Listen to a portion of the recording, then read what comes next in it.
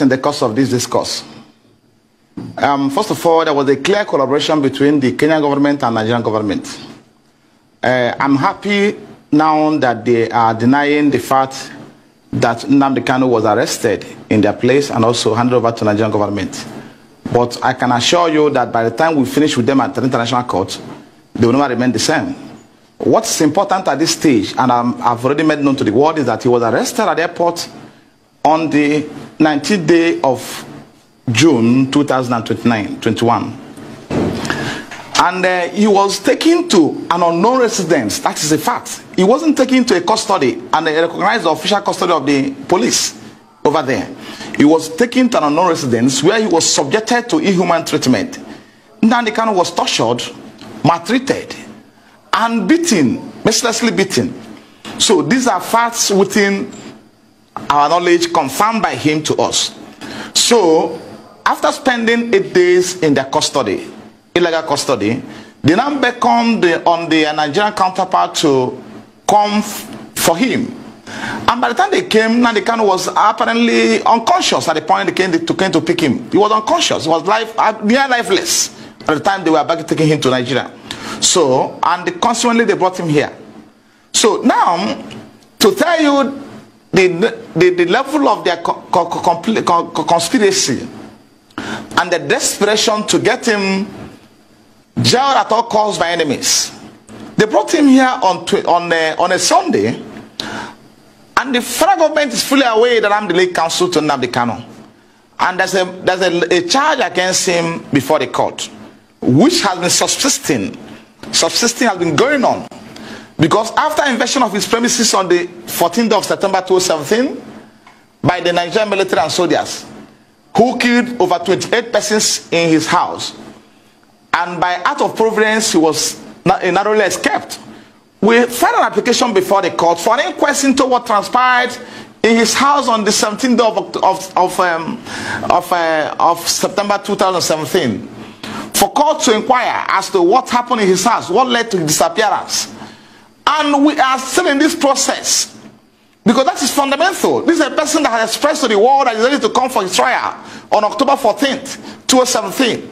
He wasn't planning to leave the country. He wasn't planning to run away from the trial. He was ready to come for the trial on October 14th. The matter was stated for commencement of trial. Then on September 17th, his house was invaded. So to tell you that the government was not ready at the time to prosecute him, because they have no evidence to establish even the charge preferred against him to even date.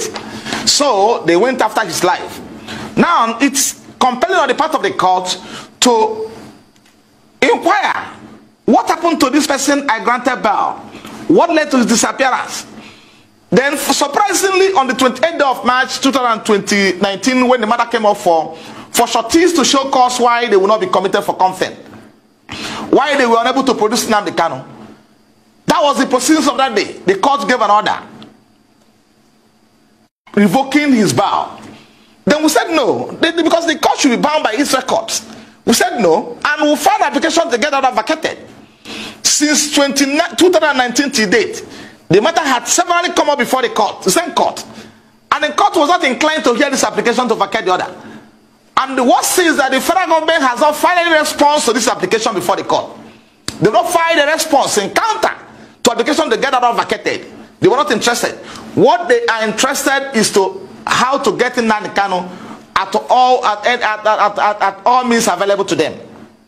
So now he was brought into this country on Sunday after being detained, maltreated, subjected to all forms of inhuman treatment, and inflicted with severe injuries on account of handcuff that lasted on his hands for over 4 hours till before he was brought to court. And you can see him on handcuff in court on that day.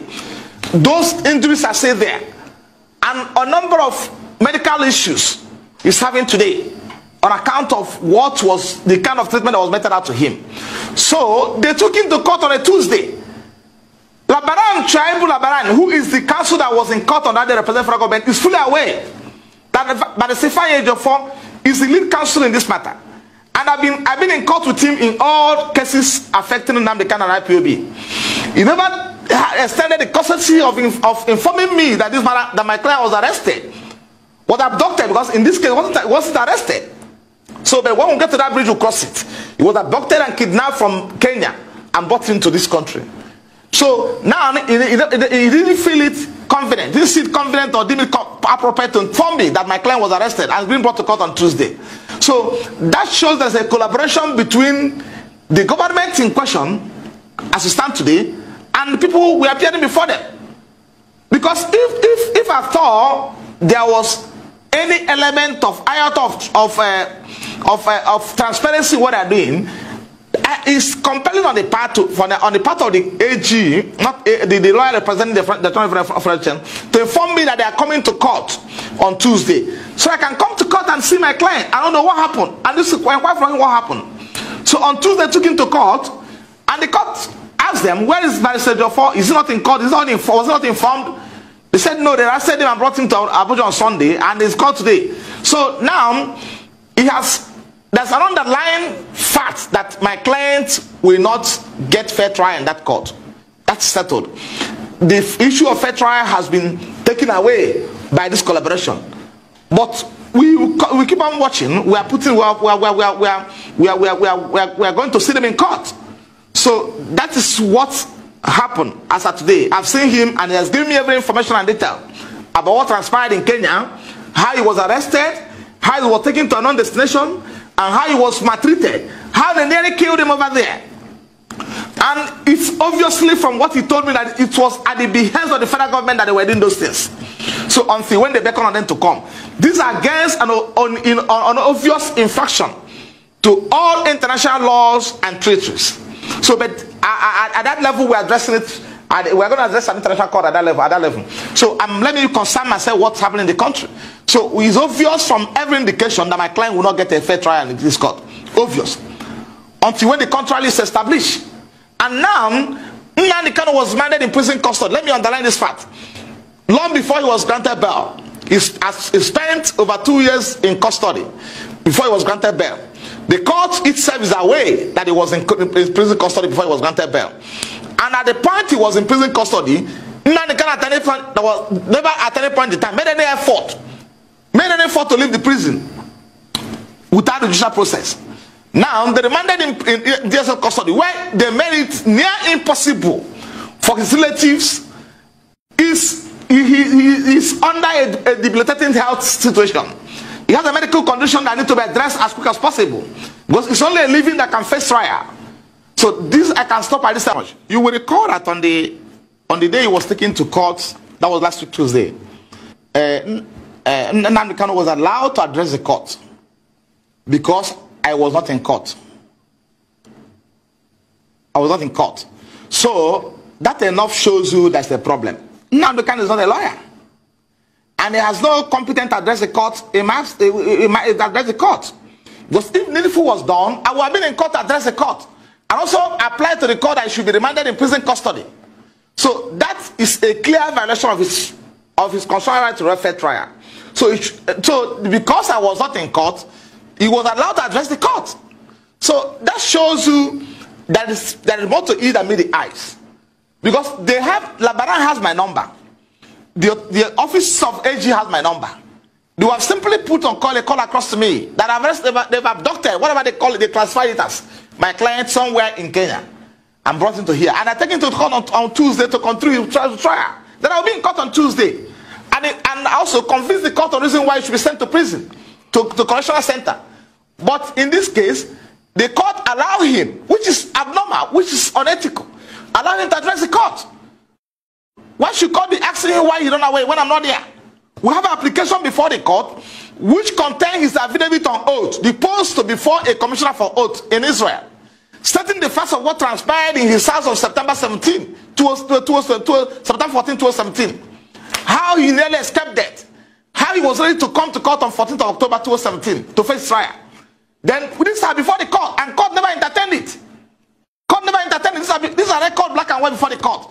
Court has never entertained this application before the court. So I will be craving the court or at any adjournment for the court to hear it, because it's fundamental to his fair trial, to the right. The court will hear and understand what transpired in his house.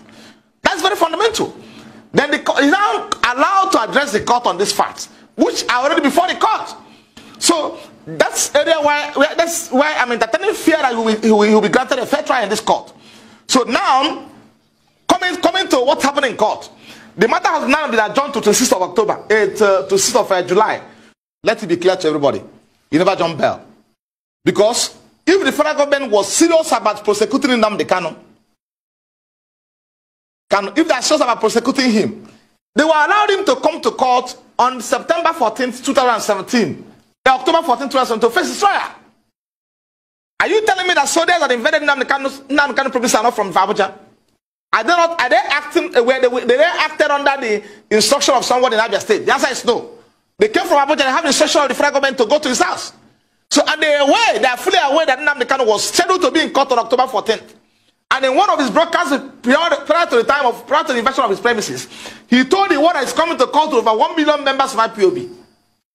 He informed the court of the world. So why didn't they allow him, if they have any case against him, to come to the court on October 14th? Probably at the end of the proceedings, they will arrest him. So he never jumped bail. This is a person, okay, assuming without considering to the fact that they succeeded in killing him on 14th of October, on September 14th, when they invaded his premises, will we be talking about his trial today or not? The answer is no. Because it's only a living that can face trial, and nothing more. If he was abducted, they succeeded in abducting him on that day they invaded his premises and killed over 28 persons, civilians or uncivilians, then we should be talking about what they're saying today. So, but by act of providence, he will never escape being killed. So these are people who are fully aware that he was scheduled to be in court on October 14th for his trial. And in Abuja here. So why can't you wait for him to come to court if I have any case against him? So, and we have supplied the court these facts. We have supplied the court circumstances that led to his disappearance from court. We have informed the court and convincingly that Nnamdi Kanu was ready to start his trial.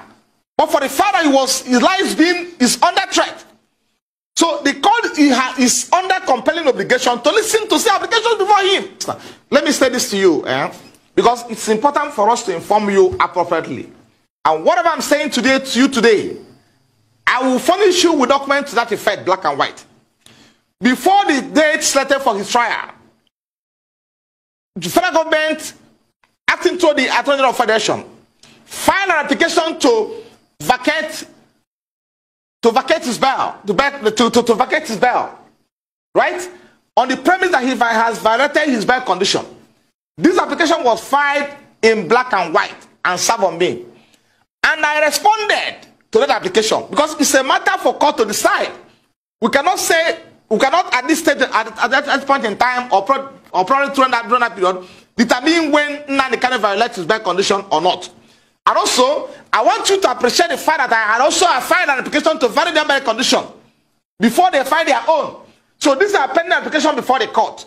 The court for court to hear my application to validate his bail condition, hear the one filed by the federal government that he has violated the bail condition, and also hear the one I filed in reply to what the federal government filed, stating that Nnamdi Kanu never violated his bail condition.